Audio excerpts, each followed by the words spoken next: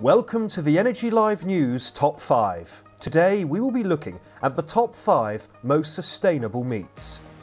We all know that you meat lovers still want to save the planet, so here is a list of the greenest meats. In at number 5, lamb. Even before beginning its journey to our supermarkets, lamb produces an average of 20.44 kilograms of CO2 emissions per kilogram of product. Sheep release a lot of methane.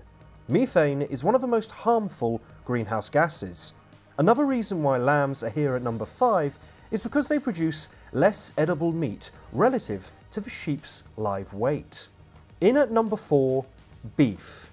On average, beef produces 5 kilograms fewer carbon emissions per kilogram than lamb.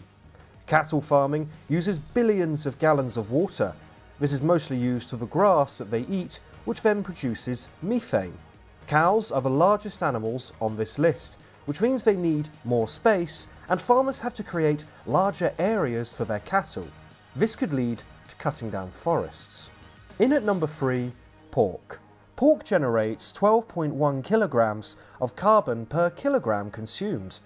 Pigs grow fast, they need about half as much feed per pound of edible meat as cattle, and female pigs have between 20 and 30 piglets a year. Plus, they're omnivores. Farmers literally give them compost, turning vegetable scraps into bacon. That's huge when it comes to food waste and feed crop shortages. In at number 2, fish. We know some of you don't count it as meat, but we do. According to the United Nations Food and Agriculture Organization, FAO, overfishing occurs in 34.2% of global fisheries.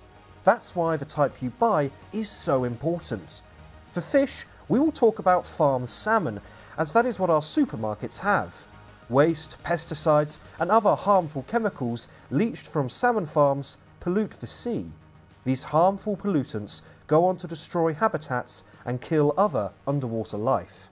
Salmon farms are also energy intensive and produce 4.14 kilograms of carbon per kilogram of salmon.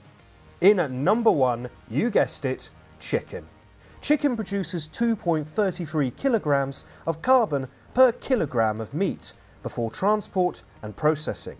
Most chickens are kept in cages, which means they don't take up much space and don't produce methane.